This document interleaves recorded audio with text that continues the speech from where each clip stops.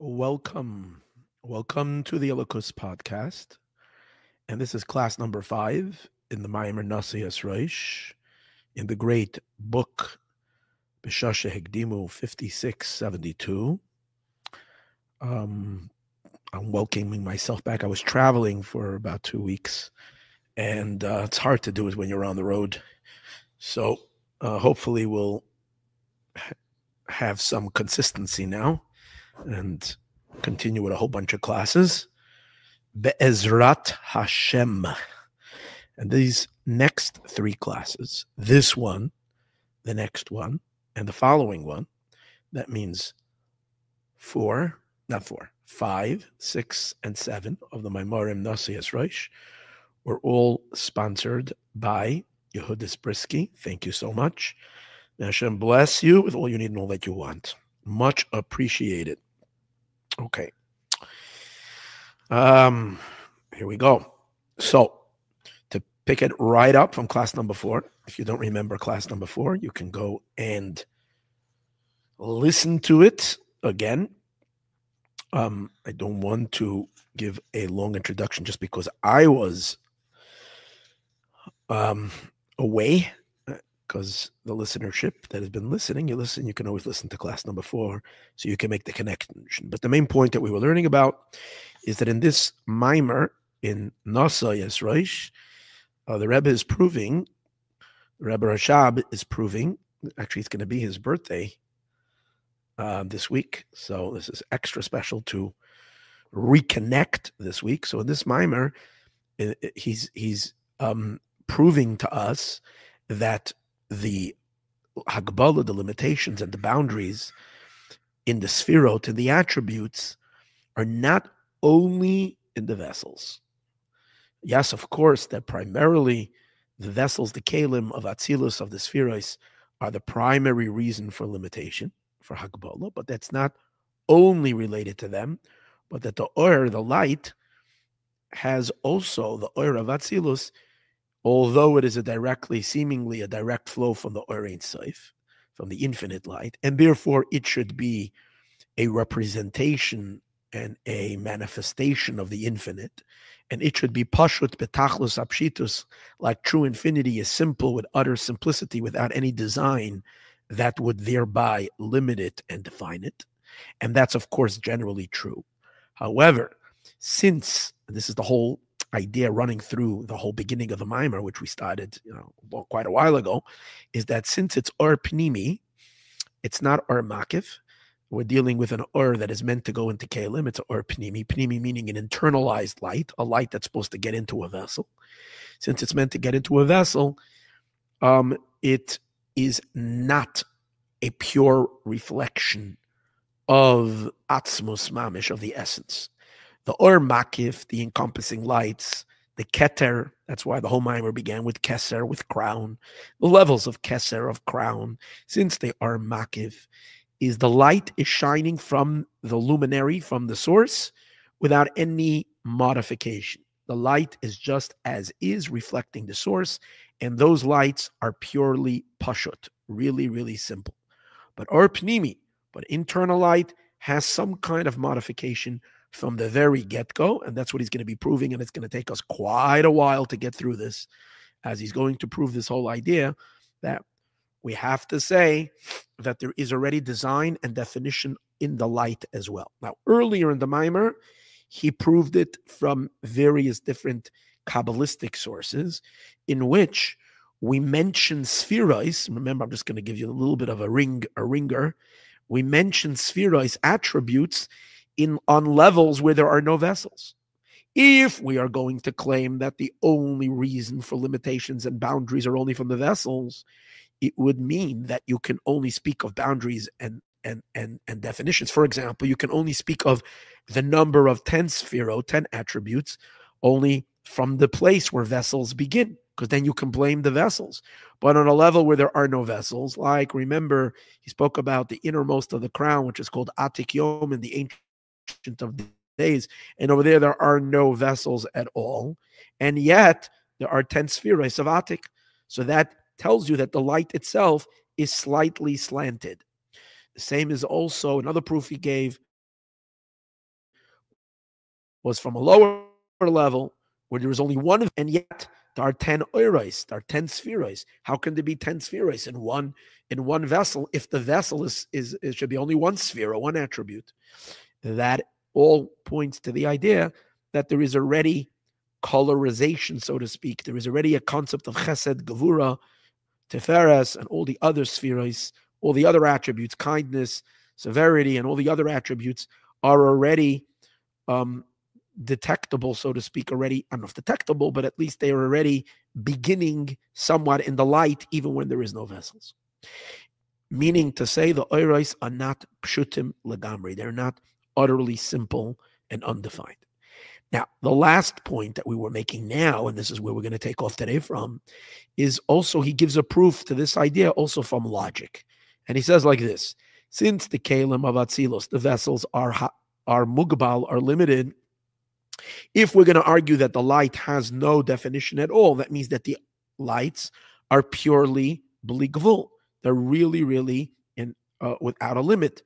And that would be a problem, because how can finite vessels contain limitless light? You cannot have a limited entity containing and holding and facilitating an infinite energy. Now, the main point of why this is a problem, even though we right now are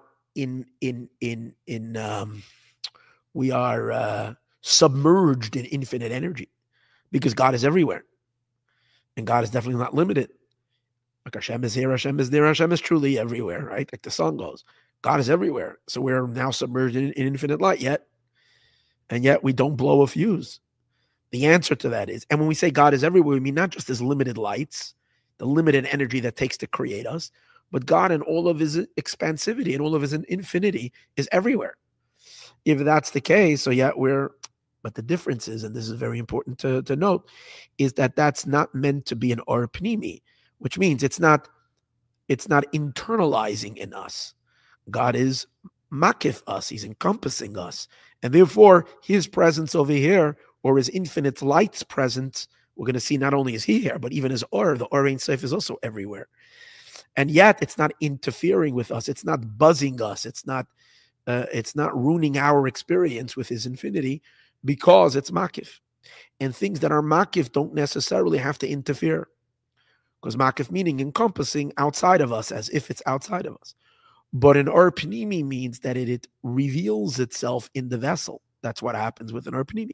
How can and that would be a problem. How can a finite vessel have within it a revelation of an infinite light? And for that we have to say that the lights that go into the vessels are not truly infinite and limitless. That's where we left off in class number 4. And over here we start off and we continue in class number 5. Okay. He says, give me a second. In another place, we prove from this the hagvul. Let's learn. There was a parenthesis. This is again in Naso. Just that we can find the place. There was a parenthesis. The parenthesis called imhayos. After the parenthesis begins, says like this: Ve'im noimar. Just to conclude the final point. Ve'im noimar. And if we're going to say sha'oru b'chinas b'li gevul, that the light is truly b'li gevul, infinite mamish, eich efsher. How is it possible sheyislabish ba'akelim, that it should be enclosed in vessels? B'chinas or pnimi, in an internalized manner. It couldn't happen. Now, but elsewhere they prove from this the hagvul de kelim hem shemra koyach hagvul. So he says, well, actually, speaking to that point that a finite vessel cannot facilitate and host an infinite light. So, and we're trying to prove from this, and we have to say that the lights are not purely infinite. So he says, well, there are actually arguments stated elsewhere in mystical writings that try to prove the opposite. That the vessels, again, when we have a contradiction between the problem we have over here is the mergence of the infinite and the finite. How two opposites can converge together. So the what we try to prove, the way we try to resolve it is by limiting the infinity. By doing what? By saying that the lights are not truly infinite. Now, elsewhere they try to do the opposite. They prove from this that this proves that the vessels of Atzilus, the Kalim of the world of Atzilus, can't really be finite. Oh, but that goes against the whole idea of vessels. Vessels is all the whole idea. Why do we need vessels? Is to bring gavul, to bring limitation, otherwise to the infinite power of God, so that God can create in a limited, finite fashion, a finite, limited universe. So that requires some limitation, and the limitation, and the orchestrators of the limitation, or the producers of the limitation, are the vessels. And now we're arguing. So how can we just say no? The vessels are not limited. So therefore, the argument is made that it's not gevul, it's not limited. It's koyach hagvul. It's a power to affect finitude, but it itself is infinite. So what is it referring to? B'makam achar, elsewhere it explains. This is a shita in Kabbalah. Amongst the great Kabbalists, there's actually an argument, two opinions regarding the sphirot, and primarily the vessels, the kalim of the spheros. The kalim, the vessels of the world of Atzilus. Are they gavul, or are they koyach gavul? What's the difference? Are they gavul, meaning there is already a limitation to them? Or are they really, since they're part of Atzilus, which is part of a world that's still divine, it's unified with God, and therefore it's still divine. And if it's divine, it's got to be infinite. So then even the vessels of Atzilus are divine, and therefore they too are infinite. And when we say that there is, but on the other hand, we have to respect the idea that they affect and produce and bring about limitation. That's only that they can affect limitation, but not that they themselves are limited. That's the other opinion that says that the vessels of Atzilus are only koyach hagvul. They're the power of gvul. Who are the arguers? These are the heavy hitters of Kabbalah. The Arizal, the Holy Rabbi Yitzchak Luria, the Ari, versus his predecessor, who was the rabbi, the chief teacher of Kabbalah, disseminator of Kabbalah, and teacher of Kabbalah before him, right before him. The Arizal actually took over his seat as the chief Kabbalist of his time. So before the Arizal was Ramosha Kerdovo, known as the Ramak. Both of them were teaching Kabbalah in the city of Tzvat. So the Ramak is of the opinion, because of this argument that we just made, that how can an infinite light dwell and reveal itself in a limited vessel? So the Ramak makes the argument that the vessels are not limited. They're only koyach hagvul, they're only the power of gvul. However, the Arizal argues with him, and the Arizal is of the opinion that the kalim of Atzilus are really gavul. It's interesting. They're divine and they're gavul. How can they be? We spoke about it in the last class. It's like Hashem becomes something. Although it's him, it's not, as we said, he becomes a something, but not a somebody. A somebody means already a yesh, to feel yourself as something. But something means they have already limited defining borders. So, the Arizal says that the vessels of Atzilus, the Kalim, are really Gevul. And that's the Chiddush of Atzilus, that Hashem unifies with Gevul. The Oiros become unified with real Gevul. But Ramosha Kerdova learns, the Ramak, no, the Kalim are still B'li Gevul, they're infinite. They're only Koyach HaGevul, they're the power of Gevul. So, based on this argument that we're just hearing about now, between the Ramak and the Ari, let's go back to when we would then object to the entire notion that he's proving in this discourse. The Rebbe Rashab, the author of this discourse, is trying to prove from here that even the lights of Atzilus are not really absolutely pashut simple with utter simplicity and utterly, completely beli gavul without a limit. Why? Because if they would be really gavul, they couldn't settle into vessels that are limited, right? They couldn't reveal themselves in vessels that are limited because a limited vessel cannot facilitate an infinite energy. So we might say that makes sense according to the Arizal, because the Arizal says that the vessels are really limited. So you have to say that the lights that are going into these vessels can't be utterly infinite, because then they would clash. The two wouldn't work. The vessels would explode, right? It would blow a fuse. However, we might argue that according to the Ramak, Ramosha Kerdavo, and according to him, who says that the vessels are not gvul, they are limitless. They're only koyach hagvul. They're only a power to affect limitation, but they don't have any limitation on their own. Then it would seem that this argument that he's making now is not an argument. Why? Because then we can go back and argue that the lights of Atzilos, the lights of the spheres, are utterly believable. They're truly, truly infinite. And the fact that they're going into vessels is not reason to prove that these lights are not infinite, because the vessels couldn't handle them, because the vessels could handle them, because the vessels are really infinite. Again, according to the Ramak, that he raises the vessels up to being limitless, so now it could accommodate the truly undefined lights. So if we're according to the Ramak, that we're going to pick up the vessels to a higher notch, we're going to make the vessels really limitless, we can then raise the lights up and make them utterly limitless without a problem. That would seem so. So the Rebbe says no. The Rebbe says, even according to the Ramak, even according to Ramosha Kerdavo, who argues that the vessels are not gvul, they're not limited, they're koyach hagvul, they're a power of gvul, even according to him, we still have to limit the lights, and we cannot say that the lights are utterly infinite. Why? Because whichever way you're going to cut these vessels, whether they're really gvul, they're really limited, or whether they are koyach hagvul, a power of gvul, they are still related to limitation.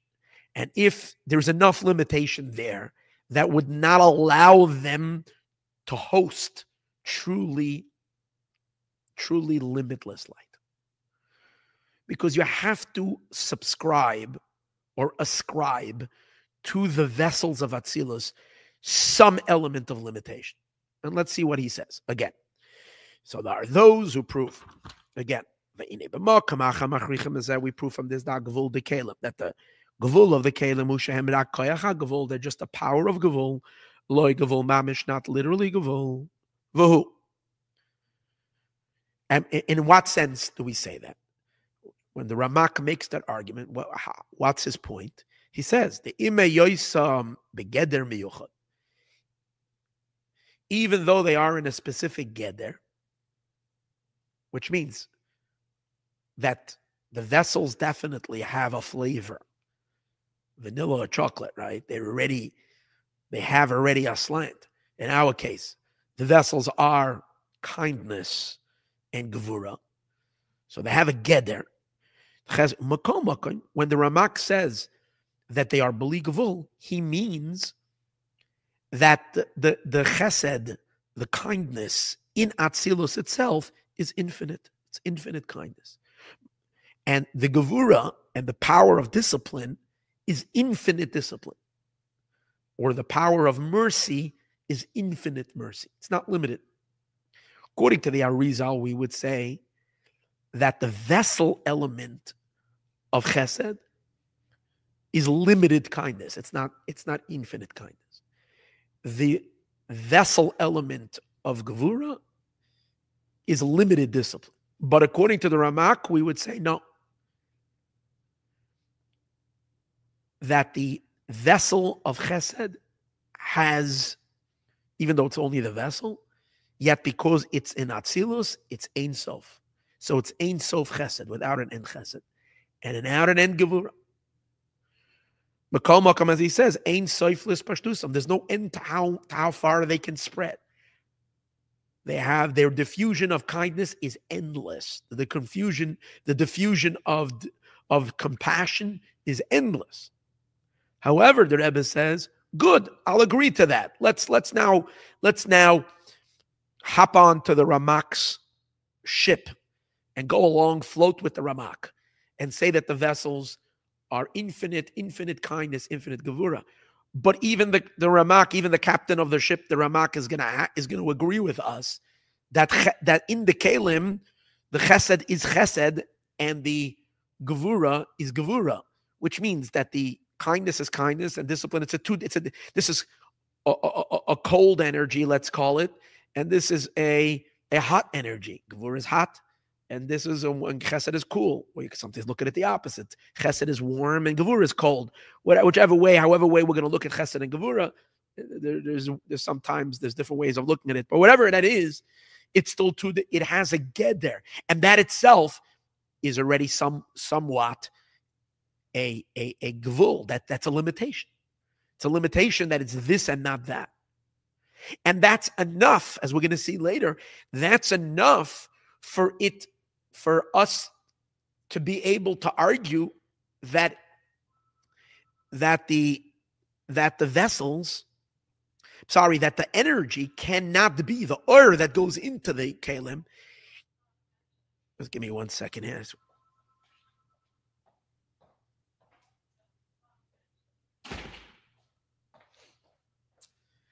That's enough for us to make the argument that the oil, that the light that's going into the vessels cannot be pure, undefined and simple with utter simplicity, because the fact that they're going into a vessel, yes, true, let the vessel be infinite kindness, but the fact that it's kindness and that even the Ramak will agree that the kindness is kindness and that the Gevura is Gevura, the two would not be able to work together. Pure simplicity and undefined energy would not be able to match up with a vessel and reveal itself in a vessel that has definition. That's point number one. Then he's going to argue to point number two, that even, let's get to that in a minute. Hare, but again, the Rebbe Rashab stands by his previous argument that the oiros have to have some slants to them, has to have some definition. They can't be utterly pashut. Why? Hare shehem begeder miyuchad. They still are, the vessels are within a certain geder, which means within a certain context. The chesed gevura al kolpanim. Al kolpanim means at least that the Ramak agrees that the chesed is chesed and the gevura is gevura. So it has already somewhat of a definition. And that will force us that the light that's going into it, although the energy is always more abstract than the vessels, way more abstract, but it can't be absolutely abstract, because then it wouldn't go into a vessel. Now he's taking it even further, and he says, "V'inyan mashem." So what does it mean? So when the Ramak is arguing, when the Ramak argues that it's not gevul, it's koyach hagvul. What he means is that the inyan mashehen rak koyach hagvul, and this that we say that it's only a power of gevul, of limitation, but not real gevul. Who lishloil is to negate sheba atzilus eino magbilim, that in the world of atzilus it's not limiting. What does that mean? When the energy goes into the kalim, when the oiros go into the kalim, and chesed is produced, and energy of chesed is produced, in the world of atzilus, it pumps infinite kindness, boundless kindness. Eino magbilim v'achesed al derech mashal, and the chesed. The reason he's saying al derech mashal by way of example is because chesed is only one sphere, one attribute. Same would apply to the rachamim, to the teferes energy, to the compassion. That what? Hu b'pchinas b'li gevul is in a state of limitlessness in atzilus. B'kol makom, nevertheless. But what the Ramak agrees, what is without a question, and even the Ramak agrees, there is no question on that, that is that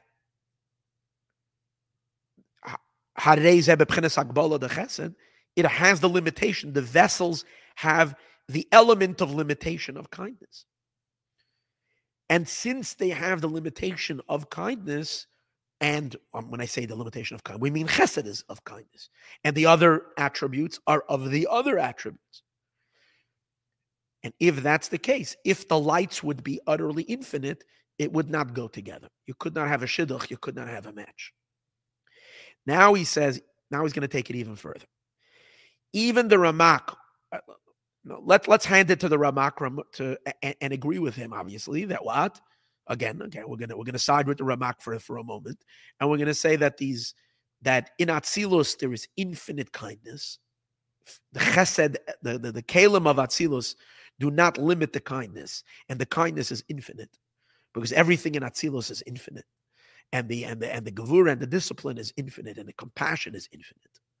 However, even the Ramak agrees that these vessels are important because they, even if he calls them koyach hagvul. What does koyach hagvul mean? They are a power to affect gevul. They themselves are still limitless, but they affect limitation. In which sense do they affect limitation? In addition to the fact that, as we spoke now, we're already seeing the different colors of the rainbow. Each one is its own color. But there's another point over here. It's also making that further on, it's having an impact that outside of the world of Atzilus, things should be limited. In other words, because these lights, the energies, goes through the vessels limit the light, that when they travel outside of the world of Atzilus, they should be contained within limitation, and that the kindness should be limited kindness. So what does that say there? Because that everybody will agree on. Because after everything is said and done, we see that the forces in the universe are finite. And our creation down here, when there is water, there is finite water. There's not infinite water. When there is fire, it's limited fire. It's not infinite fire. Everything in the three lower worlds, Bria, Yetzir, and Asir, which is the created realm, all comes with limitation. Why are things limited? Why not infinite? In Atzilus, everything is infinite. That's because the vessels of Atzilus have a koach, a magbil. They're the power to limit that when the lights and the energies travel outside of Atzilus and enter into the next worlds, everything should be with limitation. If so, here's what the Rebbe says. What does that mean? That means that the limitations it's not like a suspended effect, that really the energies in Atzilus are purely infinite, and somehow when they exit Atzilus and move into another dimension, they suddenly are limited. There is a change in a radical, a metamorphosis in them, that these very energies become limited energies. That's not what happens. What happens is that in order for it to become limited when it leaves Atzilus, whatever that even means, to go out of Atzilus, right, and enter into a lower dimension, the fact that they later lose their potency to be infinite is a sign of limitation even in Atzilus. If you are infinitely powerful, truly infinitely powerful in your place, then there will never ever be a weakening in your power, no matter where it goes. If it goes into a place where eventually it becomes limited, that's a sign that in the source, it also has some limitation. So that's going to be now his next argument. And therefore, he's going to prove that although the Ramak is saying that it's that the kalim of Atzilus are not gvul really, they're not really limited, they're beli gvul.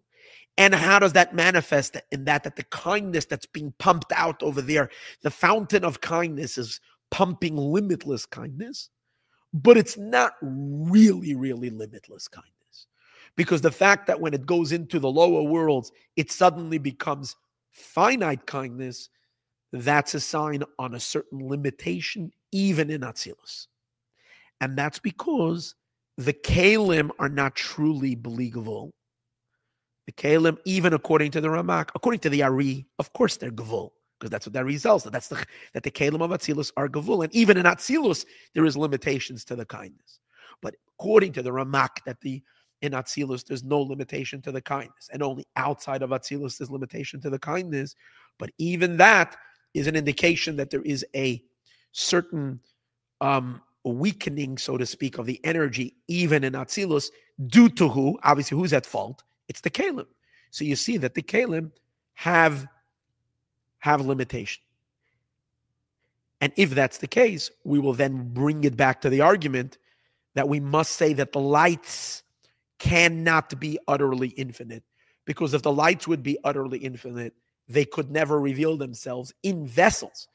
So according to the Ari, for sure it couldn't reveal themselves in those vessels. But even according to the Ramak, there's two reasons it couldn't.